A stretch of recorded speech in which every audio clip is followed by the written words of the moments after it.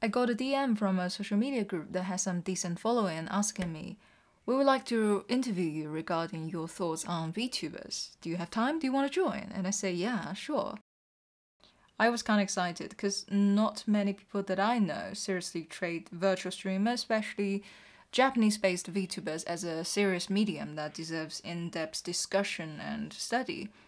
In the meantime, don't treat it as a niche market, otaku targeted subculture thingish.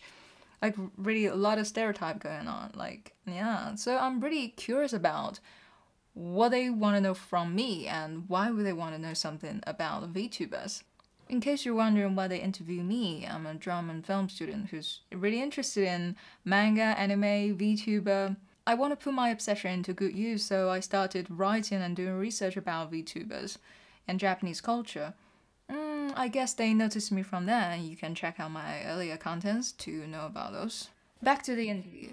She gave me some overall questions and we had a phone call the next day. Question like, who do you like the most? When did you start to like? And some less personal ones like, what is the charm of virtual streamers? How are they different to common streamers that don't have a 2D or 3D model? Well, I have to say this is people's most frequently asked questions about VTubers.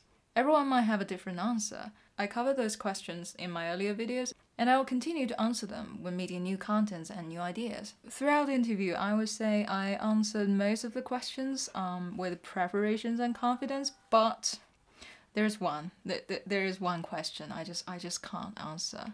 The interviewer has a broader interest in the virtual streaming industry as a whole, but in my view, there are two main categories of the virtual streamers that are kind of opposite to each other. When I think about virtual streamers, I mainly talk about Japanese-based VTubers that are designed in Japanese manga drawing style and have convincing character stories that they need to maintain and obey. The other one is virtual streamers who are using the avatar as a direct representation of themselves. There was no character, and even there is, the character functions as a prop or device to help them convey enticing content. She asked me, what if your favorite VTuber become 3D? With the newest technology, her models perfectly smooth and vivid, it become less like anime characters but Western gaming character design. By then, she would be more like a real human body on screen. Would you like her? Would you like her more? Or would you like her less? I realized that I was a bit afraid of this question, and I also know that I won't be able to find the answer unless I can identify my fear. At first, I thought my fear would be something related to Uncanny Valley. Going further with the possibility that the interviewer provided, the VTubers would look quite similar to human, but still different due to potential technical issues, and our clear understanding of the fact that what we are seeing, which is an artificial model, no blood and bones, just materials and data. However, something tells me it is more than that. The interview ended that day, and she recommended me a virtual streamer that she's been watching, who is actually the inspiration of the question she asked, called CodeMiko. And she asked me, like, what's my opinion on her and how she different to the VTubers that I've been watching. And finally, I can say the sentence without having the worry of offending any other VTubers. I have never seen a VTuber like that. She's different. The technology is so complex, immersive, and allows so many more possibilities. Her model, together with her virtualized interaction with her audiences, are otherworldly creative and innovative. The technology alone is groundbreaking for my understanding of VTubers. Though her contents are probably not the ones on the internet that attract me the most, but I'm stunned, speechless, watching everything that she's presented to me. I respect her as a content creator. Trapped in the VTuber rabbit hole for so long, somehow I accepted the first category, which put characters in front of human as default and right, as things should be. Unlike popular VTubers who enhance their charm through borrowing the charisma of the two-dimensional world, CodeMiko's contents are able to cross the dimensions, or the boundaries and distances that's necessary for preserving the charm of two-dimensional world have not been a primary concern for her at all. The person and the avatar could be presented side to side. Audience could literally change the content of the stream, changing the body shape of the streamer. make text shown on her face and body. With VR and other technologies in the future, we will be able to have our own virtual bodies to interact with these streamers in the same virtual space. After knowing this mind-blowing CodeMiko, the interviewer asked me again, what if your favorite VTuber become like her? I know she's asking about the technology. I just remember one time when one of my favorite VTuber got a model update. She can then move more smoothly with more movements.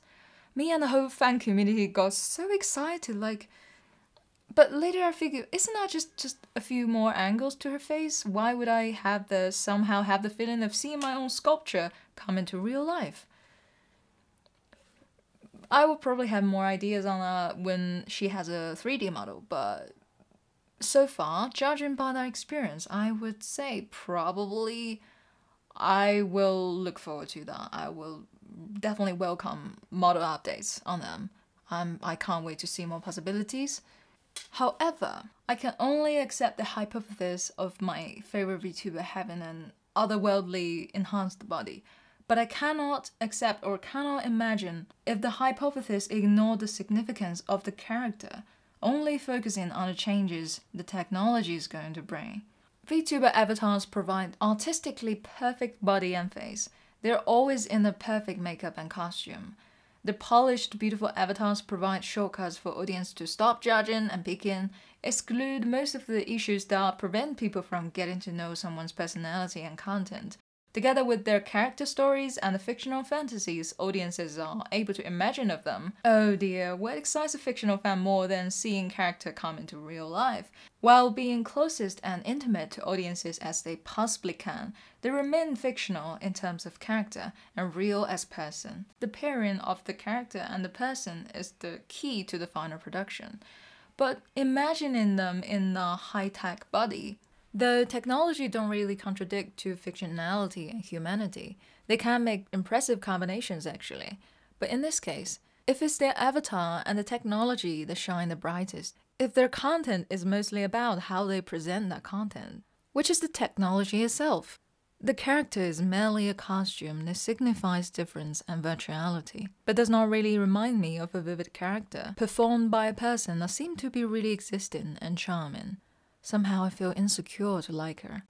That's probably why I was so alarmed when hearing that question. I'm sure that's not the interviewer's intention, but at the moment I felt forced at the position to divide, compare, re-evaluate two segments that form VTuber that in my eyes are inherently integrated. It feels like the dehumanization of their characters. So the final answer that I give her is, I would definitely look forward to more improvements on their models.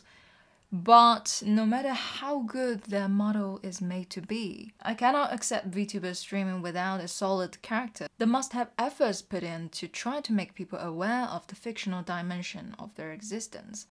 Actually, I cannot imagine a VTuber out of their current performing. For so long I've been watching VTubers, everything I know about them are from their characters performing. Even there are out-of-character moments. Fun fact. VTubers' personal moments are called out of character, but their character modes are never called out of person. I see everything about them with their character facade. My perceptions of them are always influenced by their characters, to an extent that I cannot divide them apart and analyze them independently.